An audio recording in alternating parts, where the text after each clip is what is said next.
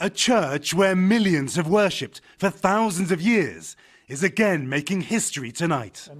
Franciscan monk Father Eugenio guides me to what many have long believed to be the tomb of Jesus Christ and the site of the holiest of miracles. Jesus has died and has resurrected. This is the place. This is the place where Jesus was resurrected. Yes.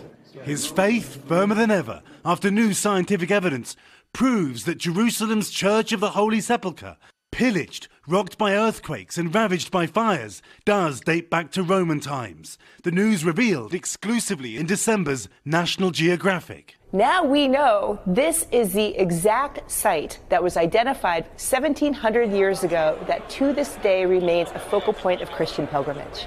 A year ago, the tomb was opened for the first time in centuries.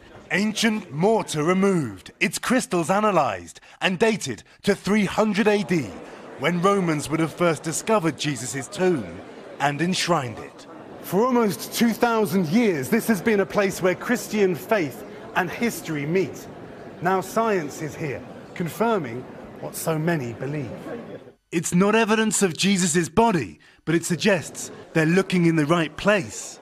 Science and the scriptures, often at odds, in agreement tonight, with many questions still to answer. Keir Simmons, NBC News, Jerusalem. Hey, NBC News fans, thanks for checking out our YouTube channel. Subscribe by clicking on that button down here and click on any of the videos over here to watch the latest interviews, show highlights, and digital exclusives. Thanks for watching.